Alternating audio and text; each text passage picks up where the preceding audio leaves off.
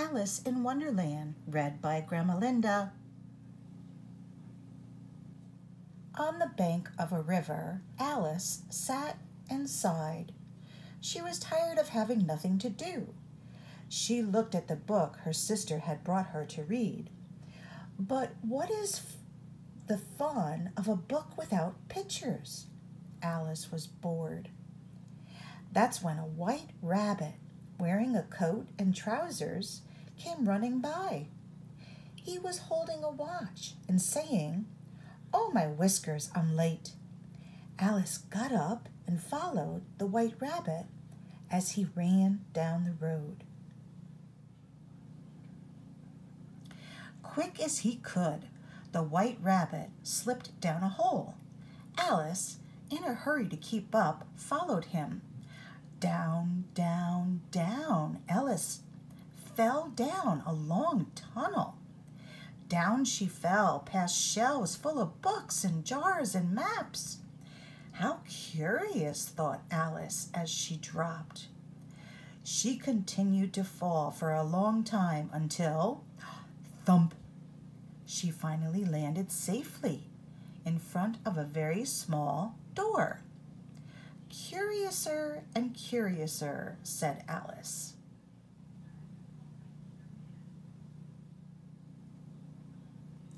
Alice looked down at the small door, but it was so small that not even the tip of her shoe could fit through.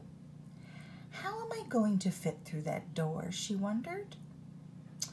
As she was thinking of a plan, Alice saw a small bottle that had the words, "Drink me," printed on it. Alice hesitated, but then she took a sip from the bottle. Suddenly, she began to shrink and shrink and shrink until she was no bigger than a mouse, just the right size to fit through the tiny door.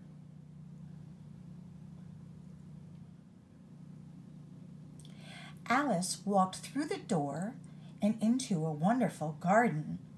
As she looked around, she saw the white rabbit hurrying down a path saying, "Oh, my whiskers, I'm late."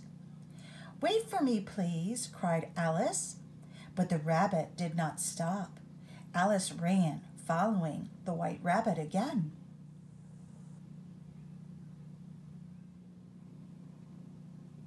At the end of the path, Alice saw the white rabbit sitting down for tea with the Mad Hatter and the Dormouse.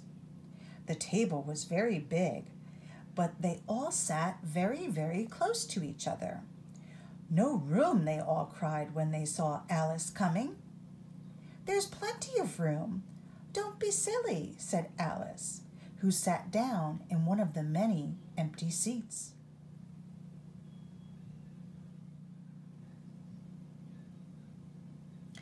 Alice did not sit in that seat for long, though. "I want a clean cup," yelled the Mad Hatter. "Everybody up!" Alice and the other guests circled the table many times until the Hatter found a seat he liked. But poor Alice, her seat had no cup at all. Then the Mad Hatter decided he wanted to cut Alice's hair. The white rabbit began telling silly riddles. The Dormouse started to sleep. Alice was tired of that tea party. She got up and left before having even a drop of tea. "That was the strangest tea party I have ever been to," she said as she walked away.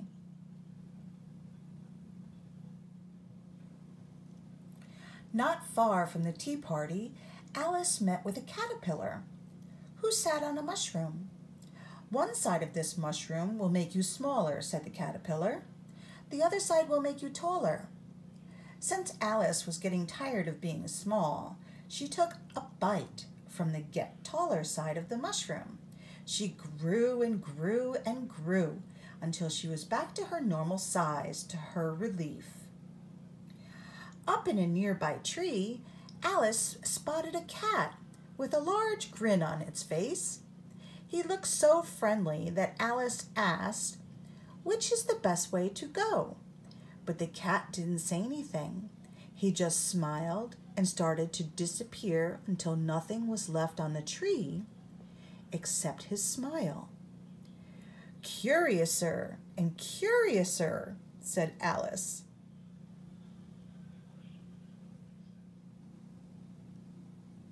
Alice walked until she saw a garden wall and heard someone yelling, "Off with their heads! Off with their heads!"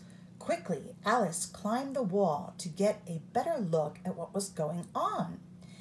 Inside the garden, the Queen of Hearts was screaming at her card subjects, "Off with their heads!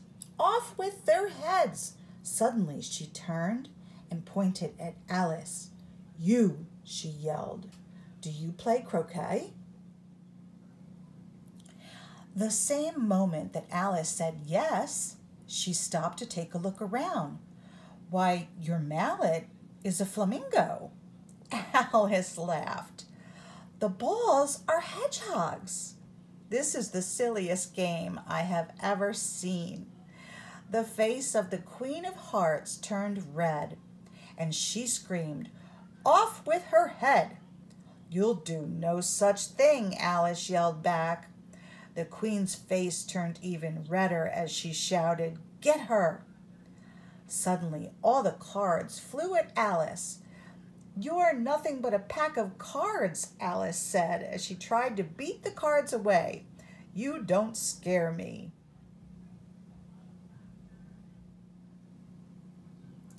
Alice was still beating the cards away when all of a sudden she woke up. She was still on the bank of the river. She had been sleeping next to her sister all day. "It's late, Alice," said her sister. "I'm sorry. You had nothing to do but sleep. I hope you weren't too bored." Alice smiled. "I wasn't bored at all." She told her sister, "I had the most curious dream." And as they walked home, Alice told her sister all about her curious adventures. The end. That was a great story. Thanks for reading with me.